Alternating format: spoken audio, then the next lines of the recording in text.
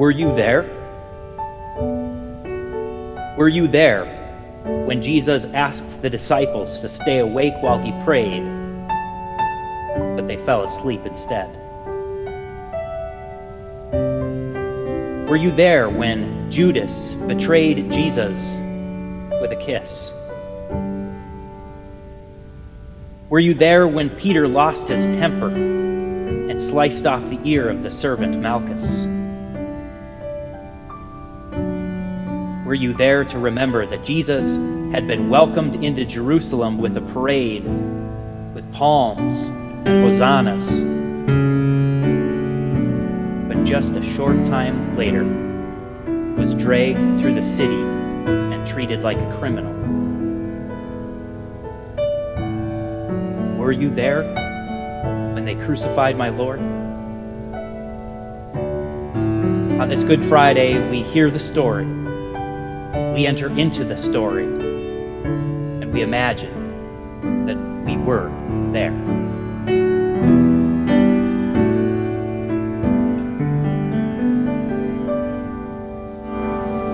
Were you there when they crucified my Lord?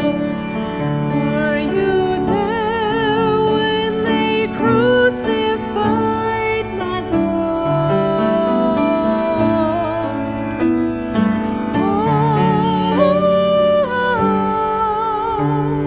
sometimes it causes me to tremble, tremble, tremble. Were you there when they crucified my Lord?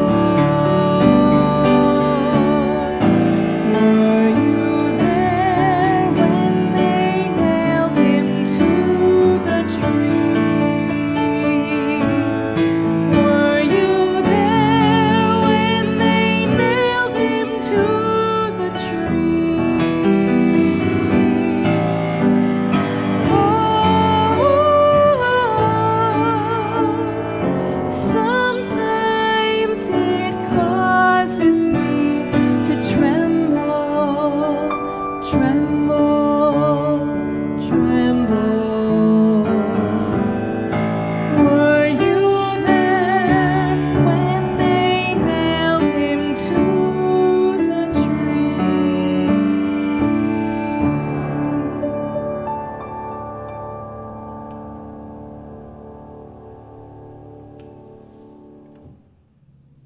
Welcome to this Journey to the Cross Good Friday worship service. We call today Good Friday not because of what happened to Jesus, but because of what Jesus did for us on the cross. Through Jesus dying on the cross for our sins, he defeated death so that we might have eternal life. That's why we call today Good Friday. This worship service is a worship experience. We will experience the story of Good Friday with all of our senses. And so in just a minute, I'm going to invite you to actually pause the video to go and collect some things from around your home that will help you to experience the story with all of your senses. So here's what I want you to do. I want you to pause the video for just a moment, and I want you to go around and collect some things that are sweet. Like if you have some Hershey's Kisses, that would be the best. But anything sweet or anything chocolate, that will help us to taste the story. I want you to get a cup of water or a bowl of water for everybody that is watching this worship service and participating with us. So get either a glass or a bowl of water or some hand sanitizer. And finally, I want you to get a nail. Perhaps you won't have a nail quite as big as this one, but if everybody could have a nail so that they can think about Jesus hanging on the cross when we get to that part of the service. So you can go ahead and pause right now and go collect those items.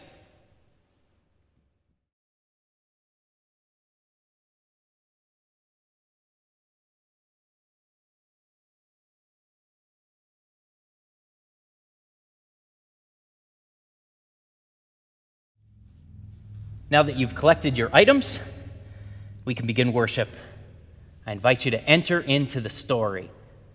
to hear it, to feel it, to see it, to experience the story of Jesus going to the cross with all of your senses, and experience from the perspective of all the different characters that we will meet.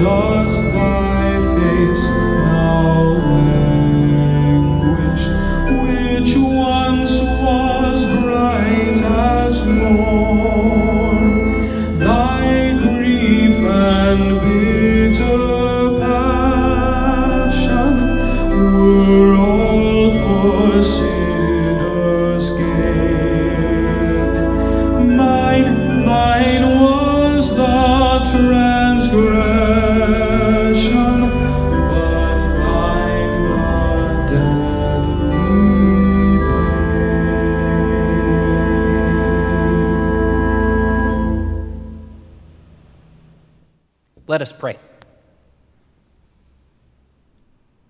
O God, give us eyes to see the triumph of the cross. Even when all seems lost, even as we mourn the death of Jesus and the sinfulness of humanity, remind us that your Son conquered the grave by entering into it and unraveling it from the inside out. Help us to experience with all of our senses that you are turning the world on its head. May we recognize your upside-down kingdom breaking into this world. In Jesus' holy name we pray. Amen. And now the first character that we encounter in our journey to the cross is Judas.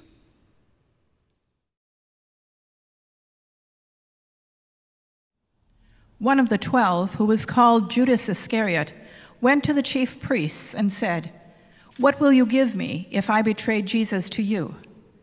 They paid him 30 pieces of silver. And from that moment, he began to look for an opportunity to betray him. Later, when Jesus was in the garden, Judas arrived, and with him a crowd with swords and clubs from the chief priests, the scribes, and the elders. Now the betrayer had given them a sign, saying, "The one I will kiss is the man. Arrest him and lead him away under guard." So when he came, he went up to him at once and said, "Rabbi," and kissed him. Then they laid hands on him and arrested him. But one of those who stood near drew his sword and struck the slave of the high priest, cutting off his ear. Then Jesus said to them, "Have you come out with swords and clubs to arrest me as though I were a bandit? Day after day I was with you in the temple teaching, and you did not arrest me. But let the scriptures be fulfilled. All of them deserted him and fled. So we just heard about Judas betraying Jesus with a kiss. And just a few moments ago, I invited you to find something sweet in your home. Perhaps you found some chocolate. Perhaps you found a Hershey's Kiss or two. And at this time, I would invite you to take out that Hershey's Kiss or whatever is sweet, and you can eat it.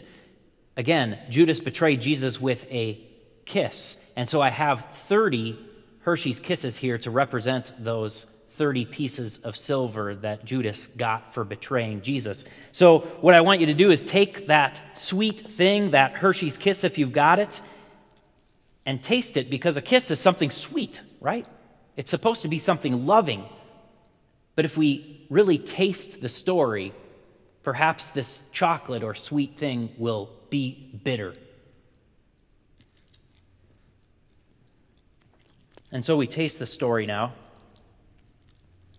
And I encourage you to really maybe roll up whatever wrappings you have of that sweet thing and keep it in your hand as we continue to hear the story.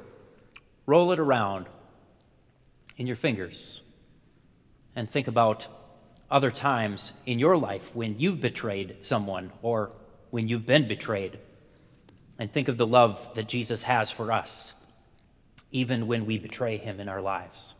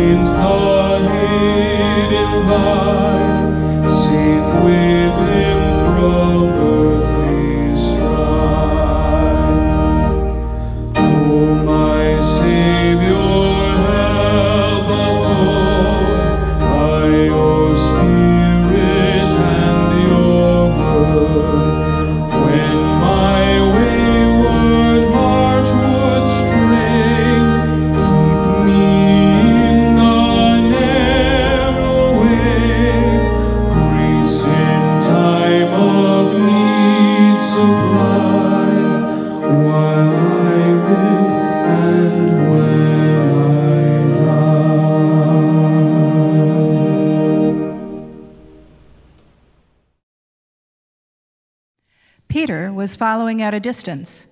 There was a fire in the middle of the courtyard, so he sat down to warm himself. Then a servant girl, seeing him in the firelight, stared at him and said, "This man also was with him." But Peter denied it, saying, "Woman, I do not know him." A little later, someone else, on seeing him, said, "You also are one of them." But Peter said, "Man, I am not." Then, about an hour later still, another kept insisting, "Surely this man also was with him, for he is a Galilean." But Peter said, "Man, I do not know what you are talking about." At that moment, while he was still speaking, the rooster crowed.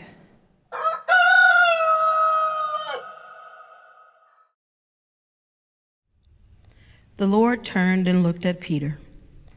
Then Peter remembered the word of the Lord, how he had said to him, "Before the rooster crows today, you will deny me 3 times." And he went out and wept bitterly.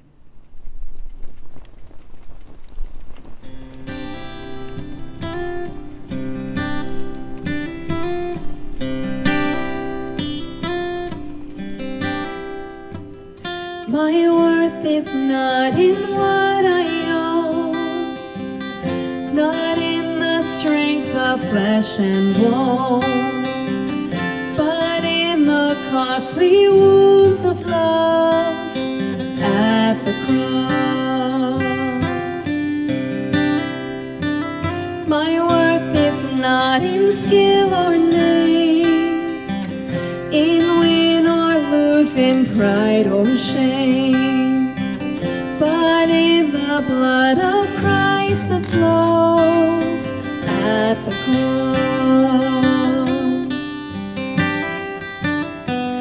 I rejoice in my Redeemer, greatest treasure, wellspring of my soul. I will trust in him, no other. My soul is satisfied in him alone. As summer flowers we fade and die, fame, youth, and beauty hurry by, but life eternal calls to us at the cross. I will not boast in wealth or might, nor human wisdom's fleeting light, but I will boast in knowing Christ at the cross. I rejoice in my Redeemer, greatest treasure, wellspring of my soul. I will trust in him, no other. My soul is satisfied in him alone.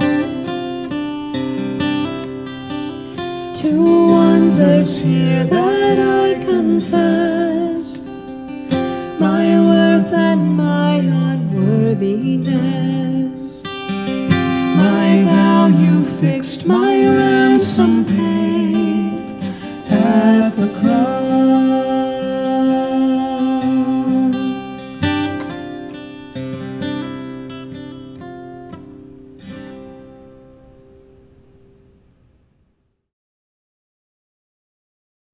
Now at the festival, the governor was accustomed to release a prisoner for the crowd, anyone whom they wanted.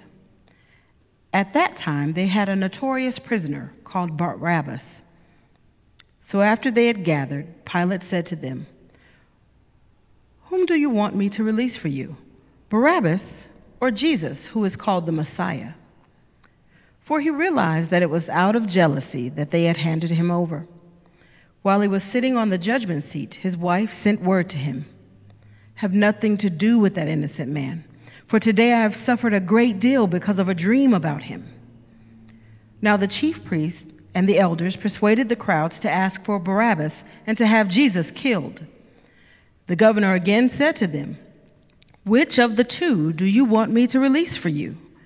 And they said, "Barabbas." Pilate said to them, "Then what should I do with Jesus, who is called the Messiah?" All of them said, "Let him be crucified." Then he asked, "Why? What evil has he done?" But they shouted all the more, "Crucify him!" So when Pilate saw that he could do nothing, but rather that a riot was beginning, he took some water and washed his hands before the crowd, saying, "I am innocent of this man's blood. See to it yourselves." Then the people as a whole answered, "His blood be on us and on our children." So he released Barabbas for them, and after flogging Jesus, he handed him over to be crucified.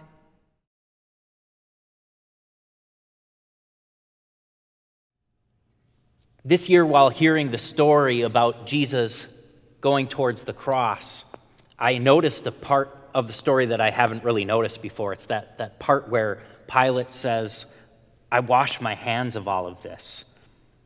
Because lately, all we've been doing is washing our hands. We wash our hands, we sanitize our hands. So I invited you early on in the worship service to make sure that everybody that is participating in the service has a glass of water or a bowl of water, and to remember those words of Pilate saying, "I wash my hands of all of this." And there are times in our lives when we try to wash our hands of all of the bad things that we've done, right? And so Pilate is trying to do that same thing. He's saying, "I don't want anything to do with the death of this man," right? And so water or hand sanitizer, and I try to scrub it all off. But I want you to think too about that story that we heard about Peter betraying Jesus, denying that he knew Jesus by the campfire. And if you were at a campfire, you could pour water all over yourself, you could scrub yourself, but there would still always be that little smell of the campfire. And that is what this whole Jesus going to the cross is all about. We cannot wash all of our sins away. All of the bad things that we have done and we will do, all of those sins that we try to wash away, they can't be washed away, and it's why Jesus goes to the cross. They put a crown of thorns on his head. I invited you to go find a nail, and at this time I would invite you to hang on to that nail and maybe feel the sharpness of the nail. We can imagine that the nails that they used to hang Jesus on the cross were something like this size, incredibly big. We think of the incredible pain, the suffering that Jesus did because of his love for us, because he truly washes away all of our sins.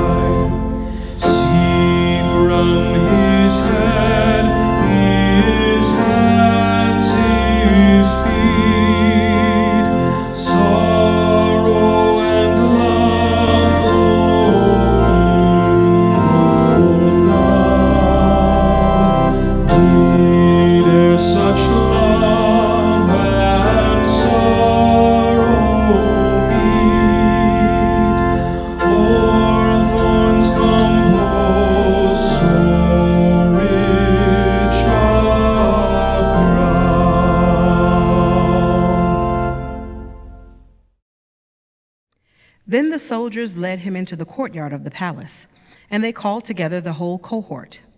And they clothed him in a purple cloak, and after twisting some thorns into a crown, they put it on him. And they began saluting him, "Hail, King of the Jews!" They struck his head with a reed, spat upon him, and knelt down in homage to him. After mocking him, they stripped him of the purple cloak and put his own clothes on him. Then they led him out to crucify him.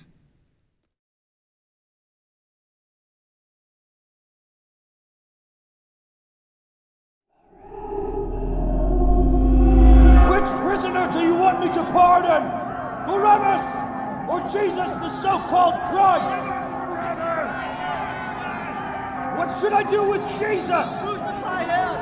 Nail him to a tree! What has he done wrong?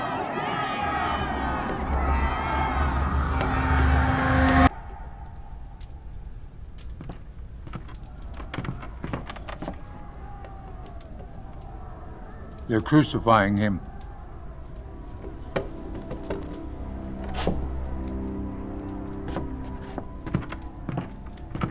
Barabbas. They're crucifying the man that took your place. I don't mean your place. I'm not saying you should be crucified.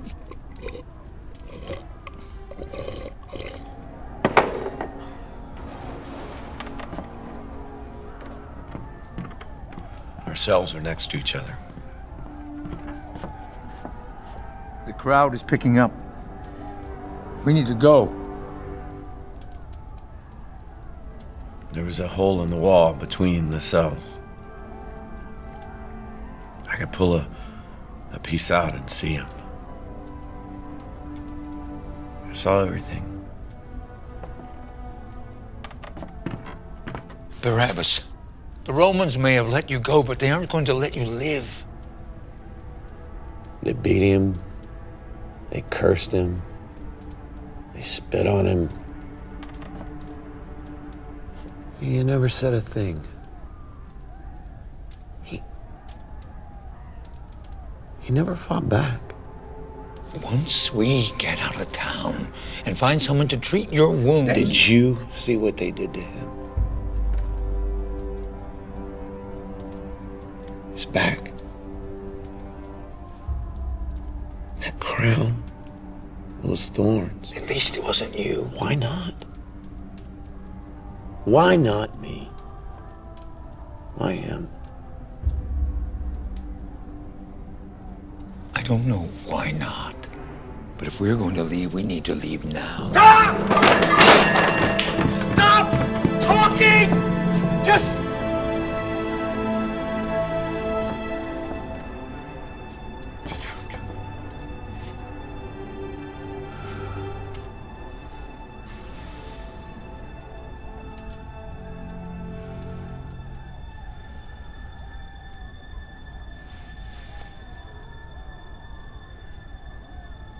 You're right.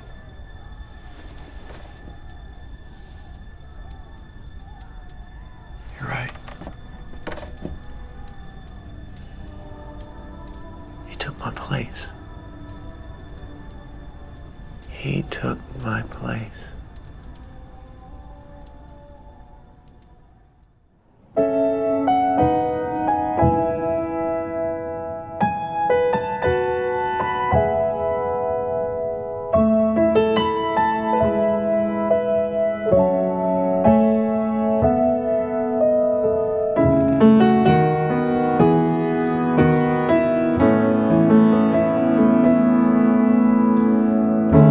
See the dawn of the darkest day, Christ on the road to Calvary, tried by sinful men, torn and beaten and nailed to a cross of wood. This the power of the cross. Christ became sin for us, took the blame, bore the wrath. We stand forgiven at the cross.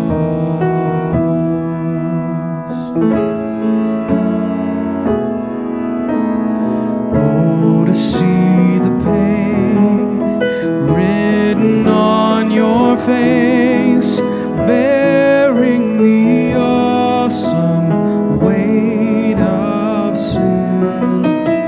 Every bitter thought, every evil deed, crowning your blood-stained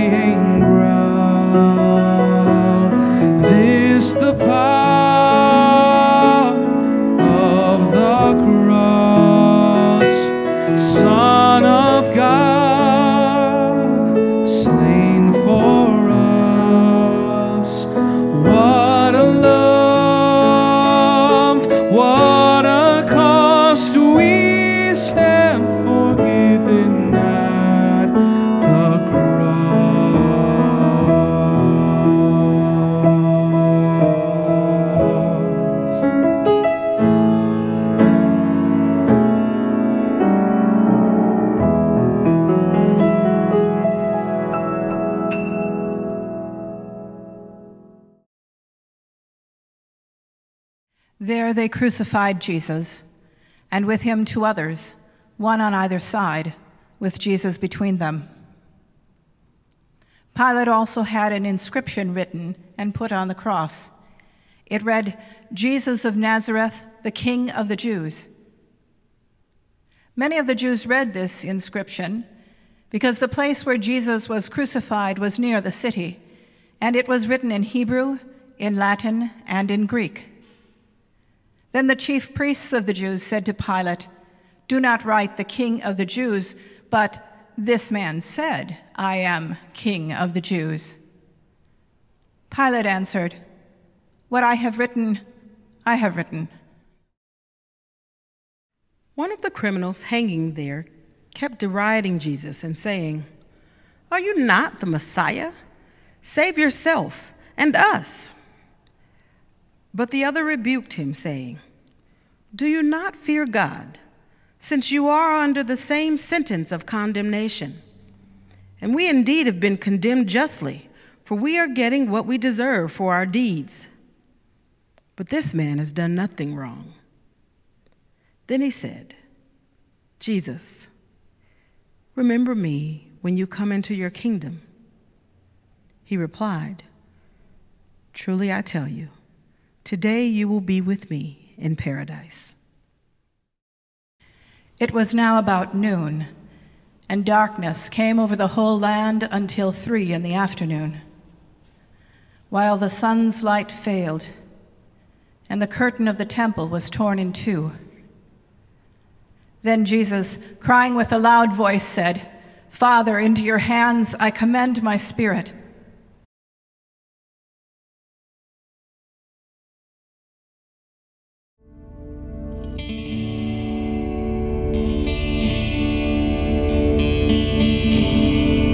Were you there when the sun refused to shine?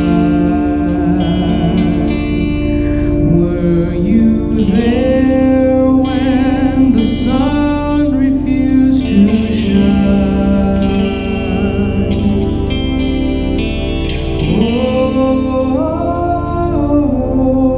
Oh, sometimes it causes me to tremble, tremble, tremble. Were you there when the sun refused to shine? Were you there when they laid him in the tomb? Were you there when they laid him in the tomb?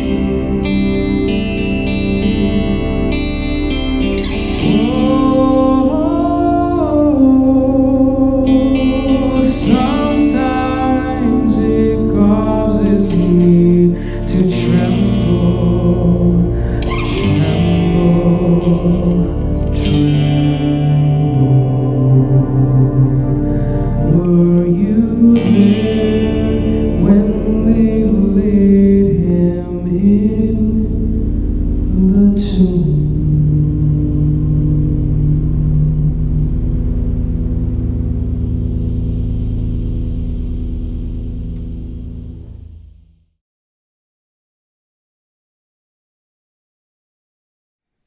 After these things, Joseph of Arimathea, who was a disciple of Jesus, though a secret one, asked Pilate to let him take away the body of Jesus. Pilate gave him permission, so he came and removed his body. Nicodemus, who had at first come to Jesus by night, also came, bringing a mixture of myrrh and aloes, weighing about 100 pounds. They took the body of Jesus and wrapped it with the spices in linen clothes, according to the burial custom of the Jews. Now there was a garden in the place where he was crucified, and in the garden there was a new tomb in which no one had ever been laid. And so because it was the Jewish day of preparation, and the tomb was nearby, they laid Jesus there.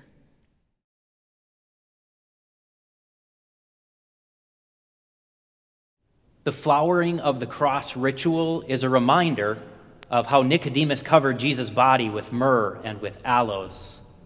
It's a reminder of how the women went to the tomb early on Sunday morning to anoint Jesus' body. It's a reminder of how so often we will bring flowers with us to a funeral or to a burial as a symbol of grief and love. Finally, it's a reminder that God is able to transform even an ugly instrument of death into something beautiful.